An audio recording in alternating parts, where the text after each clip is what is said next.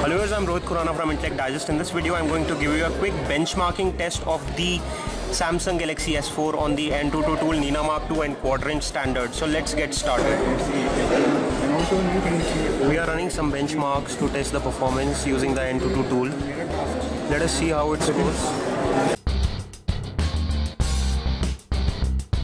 On the Antutu, it works out to be a really impressive 29,144 score, which is the best so far which we have seen. The CPU scores are over 10,000, the RAM score is around 5,600. We'll also run a Nenamark2 benchmark and show you how it works. So let's start.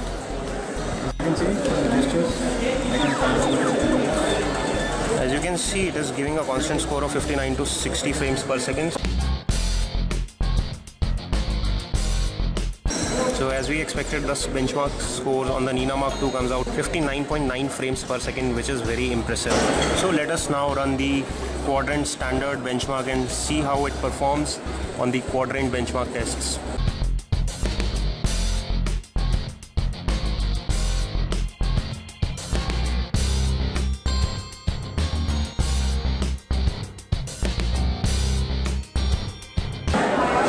So the benchmark scores on Quadrant standard comes out to be 12,697, which is fairly impressive.